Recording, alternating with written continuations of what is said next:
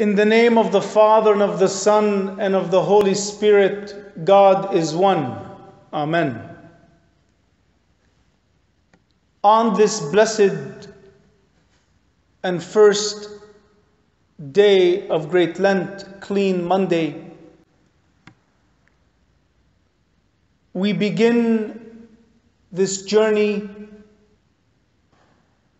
knowing what we in the Gospel of St. Luke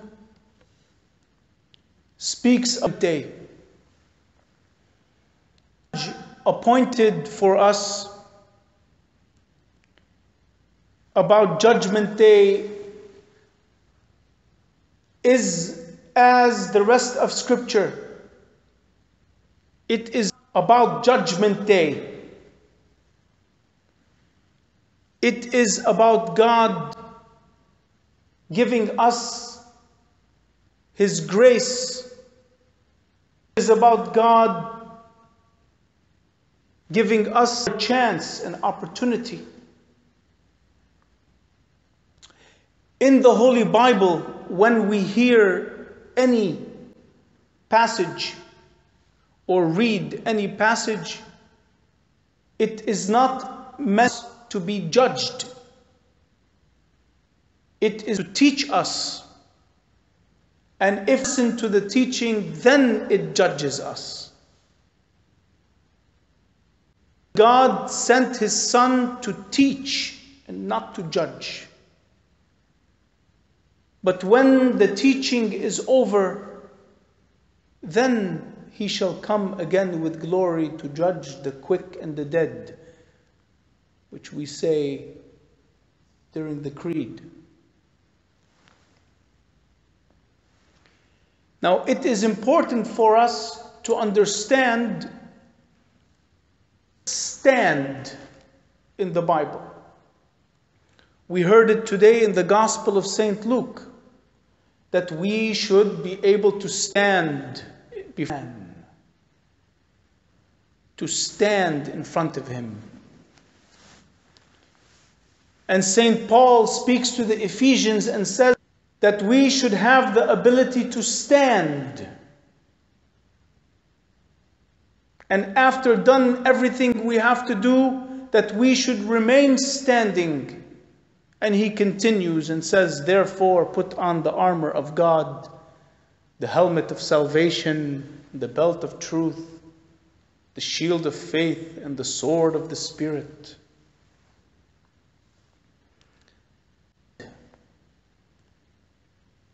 To stand means that we are given opportunity,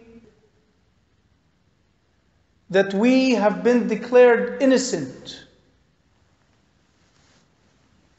I bring this to you today because in 50 days we will say Christ is standing. I know we say risen, but the word is actually stand. He stood calm. He just stood up. What does this mean? Everyone else in the Bible, and if you read the book of Revelation, it says, and all shall fall down, and all shall worship. There are two things happening when we hear this. If everyone is falling on their face,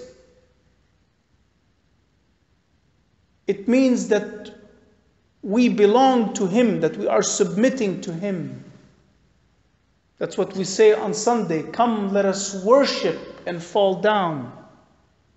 هَلُمُّ لِنَسْجُدْ وَنَرْكَعْ. Let us worship and fall down. The word worship means to fall at someone's feet, submit.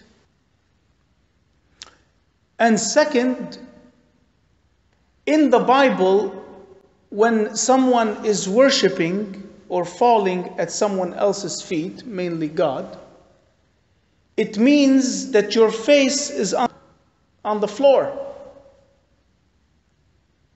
Why is this important in the Bible?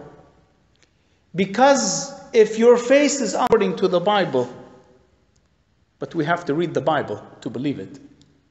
So you don't have to believe me, just read the Bible. That means the judge cannot see your face. If the judge cannot see your face, this is good news. That means he's a fair judge. You could be his cousin. And he can side with you. Their message is that God will judge us according to our works, without any bias.